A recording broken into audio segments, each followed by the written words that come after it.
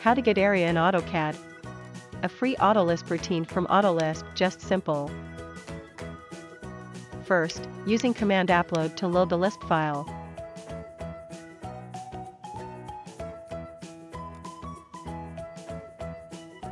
You can add it into the Contents suite by drag and drop.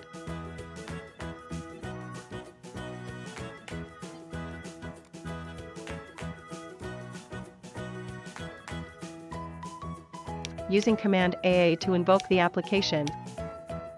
Using picking to specify area of the objects. Then select the output text.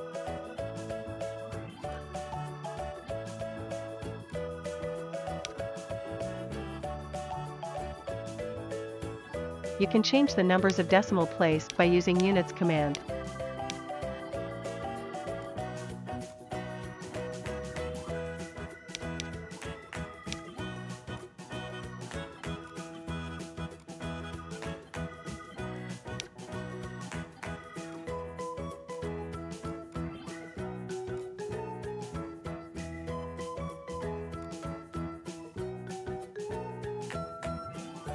Also, the result always be copied to the clipboard.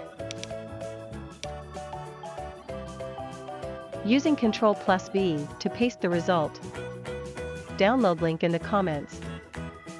Thank you for watching.